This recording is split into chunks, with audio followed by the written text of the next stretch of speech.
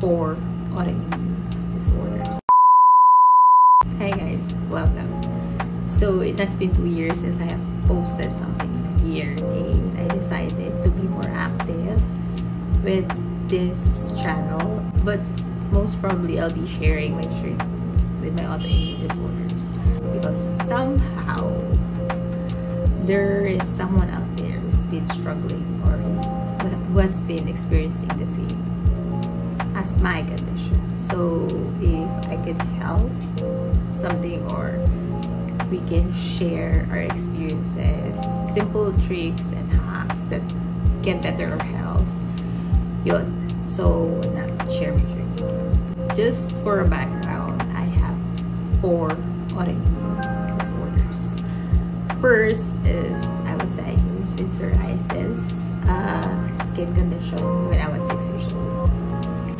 Just recently I read somewhere na once you have been diagnosed with one autoimmune condition, I expect that you will get another autoimmune condition. So in my case, at 12 years old, I was diagnosed naman with hyperthyroidism, or what do you call Graves' disease.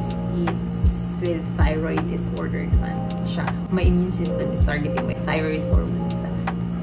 And in 2015, I was misdiagnosed with type 2 diabetes.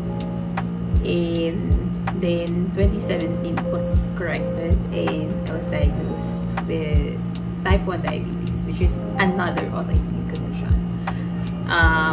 This one naman is my immune system is attacking my pancreas for na, kaya hindi na ito nakakapag-produce ng insulin. So every time I eat, I need to inject fast-acting insulin to cover all the food that I eat.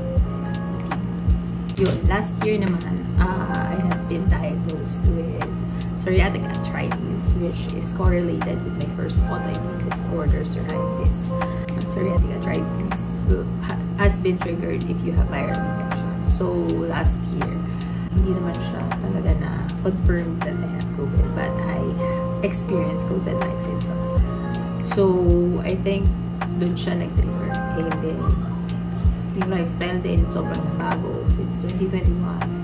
I became lazy, I don't work out, I don't prepare my meals. I just depended sa mga take-out.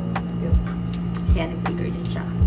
So yun, I will dive deeper into my experiences with this autoimmune condition on my next videos. So for now, yun lang.